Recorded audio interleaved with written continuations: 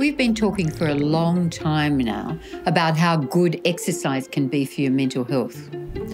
What we really need to say is that it's not just vigorous aerobic exercise that improves your mental health.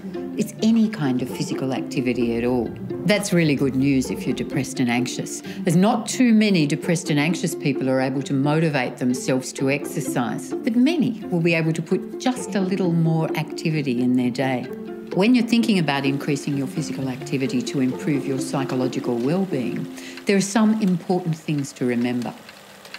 Number one is that you won't keep doing it, or even start doing it for that matter, if you don't enjoy it. Choose something you like doing to ensure that you will be a little more motivated to do it and to continue to do it regularly. Secondly, don't start with a marathon. Start just by being a little bit more active than you are now, with a view to doing a little bit more later on. If you're doing absolutely nothing, try some stretches in the morning or walking to the letterbox to check the mail. Every little bit helps. Just plan to do a little bit more than you're doing now and do it regularly.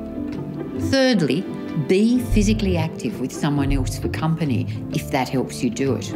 It often makes the activity so much more enjoyable and you can hold each other to task. Make sure you write your plan down in detail, including the fallback position if something gets in the way.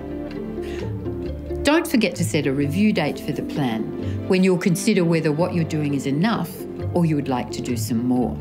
Don't worry yet about whether it's improving your mental health or not. That will sneak up on you over time. Just try to enjoy the activity for its own sake.